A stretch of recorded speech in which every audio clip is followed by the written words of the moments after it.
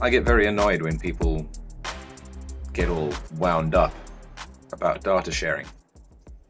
People who will stop using WhatsApp because they think WhatsApp is selling their data to someone. Somebody who will get a bad taste in their mouth because they think Facebook is selling data onto someone else. And that annoys me because you're giving your data away. It annoys me that there's this double standard that people have where they'll sign up for Netflix, they'll sign up for Gmail, they'll sign up for anything that they like. They'll get an Apple account. Absolutely any online service. That's you giving up your data. That's an opportunity for somebody to sell your data, and they are doing it. So if you're fine with certain people doing it, why are you not fine with other people doing it? They're all operating under the same laws.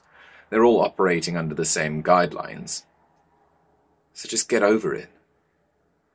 And really, it's going to help you as well. And it's going to help you because the more data they collect on you, the less irrelevant stuff you're going to see, which is good. I don't want to see adverts for wheelchairs and pumpkins.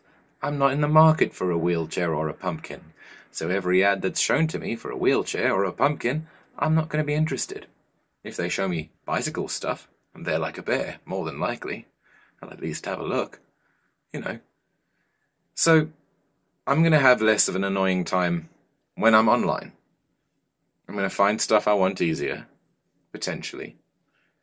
But moreover, I'm fully aware that everyone has my data. So can we all relax?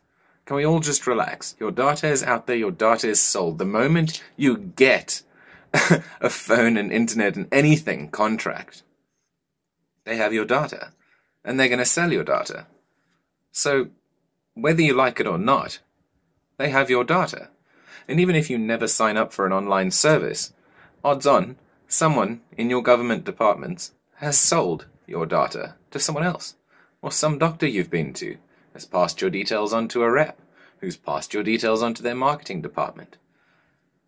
Your data is sold. It's out there. It's over. If this video has been helpful, give me a like. If you've hated this video, which I suspect, give me 2 thumbs down to really prove your point. Don't forget to subscribe to the channel so you never miss another video.